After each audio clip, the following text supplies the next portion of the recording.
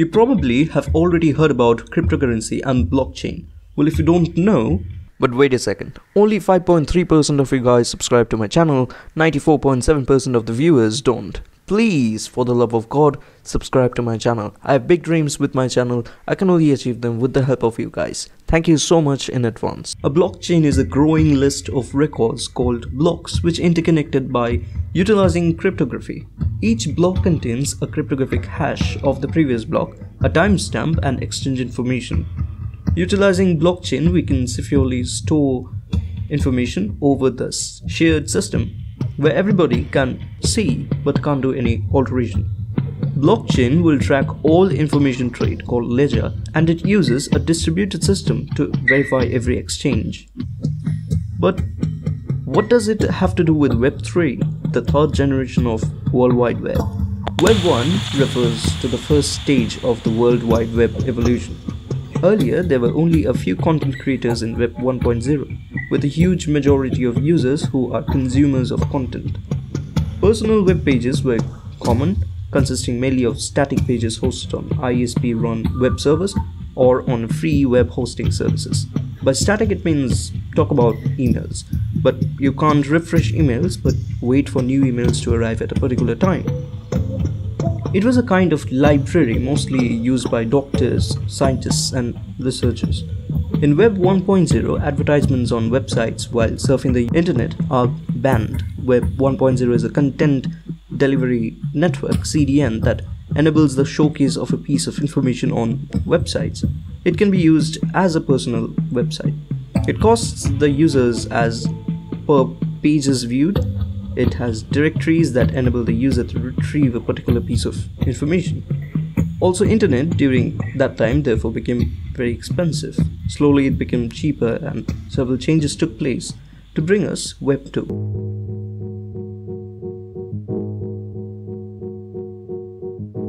The transition was never a sudden change, but slow and sure adaptation of newer technologies and services. Web 2.0 made a new era of social media networks and made the otherwise observant web interactive. Today, consumers and brands have a voice that they can use to give their opinions to the world. It came with the age of complete exposure and visibility. In short, the revolution of Web 2.0 was a dream come true for those who wanted to reach the world. However, it was until the United Nations realized that users in the internet had risen from 738 million heads to 3.2 billion people between 2005 and 2015. And they were bringing a massive amount of data with themselves. As soon as big tech giants realized that there is an enormous amount of personal data at their fingertips, the most expensive asset, the big centralized servers like Google, Facebook, and Amazon, started stockpiling them. Instead of payment of money, we became the products. We knowingly or unknowingly traded our privacy in the online world just for convenience or services. Apps now could be used as websites like Office or Google Docs. Large tech companies now act as a trusted information provider between two entities, one that is you and the other who buys your data to target you with relevant ads. We unknowingly lost control over our own data, and by the time we realized, it was already too late. Web3 has now come to give us back that control. Well, it is the idea to use technologies to decentralize the web. Web3 was first coined by Ethereum's co-founder, Gavin Wood.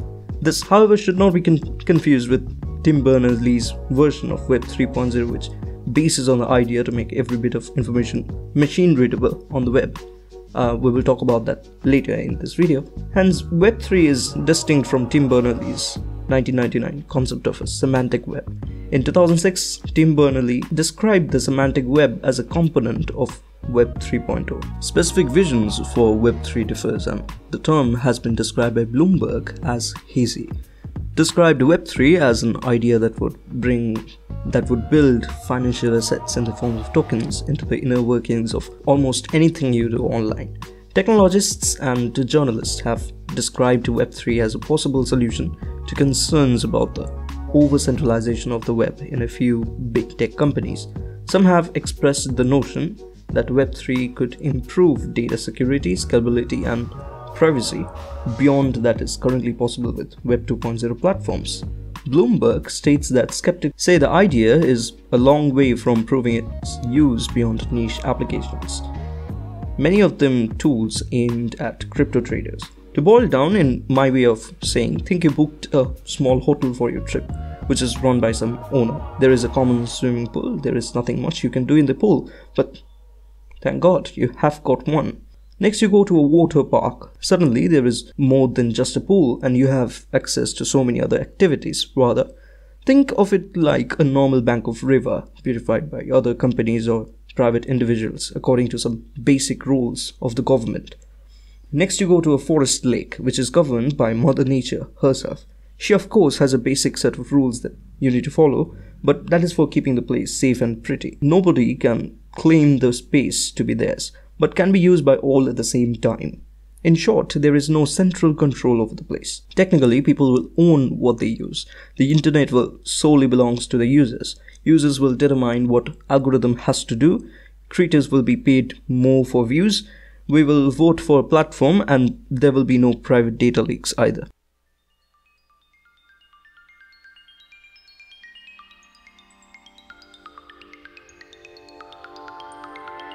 Apart from blockchain, several other technologies would collaborate and come on the forefront to achieve everything that we are expecting from Web 3.0. It means that integration of blockchain technology won't be enough.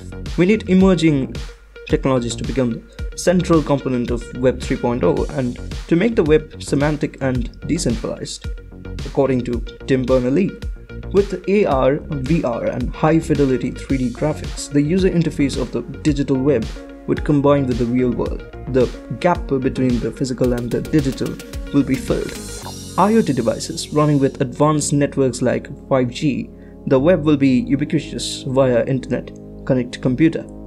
Interfaces of physical objects, everything from watches, phones, cars, drones, even ovens and refrigerators will be connected to the internet. With AI technology, computers will learn to offer user-focused interactions.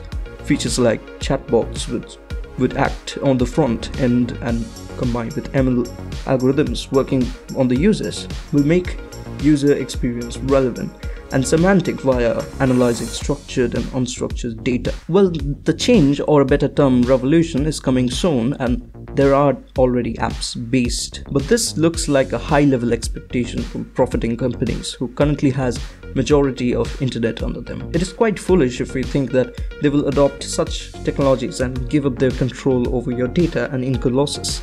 Well, the change, or a better term, revolution, is coming soon, and there are already apps based on Web3 technologies like Brave. There are also apps that are slowly adapting or implementing Web3 technologies. Now you might say that why did the world switch from Web 1 to Web 2 in the past? Well, the answer is clear and simple. Web 2 is more profitable for them than Web 1. Also made the general consumers happy with cheaper internet. Like, who goes through the privacy policy of Instagram before creating an account and posting? Well, read it for yourself. And it is hence unlikely that companies will give up their control. The inception of decentralization of the web first came when the massive data and the tech behemoths who had the capital and the connection started showing their nasty side. There is countless news about popular brands selling and being careless with our data. Today, users worldwide have started looking away from convenience and questioning the worth of a quality that exposed them and increased chances of instances of financial loss and identity theft over time. Web3, as I have explained in this video, will be solving these problems by targeting them. Now, for the general public, as we know, we are switching to some different thing and we are wanting something else. And we are caring more about our data.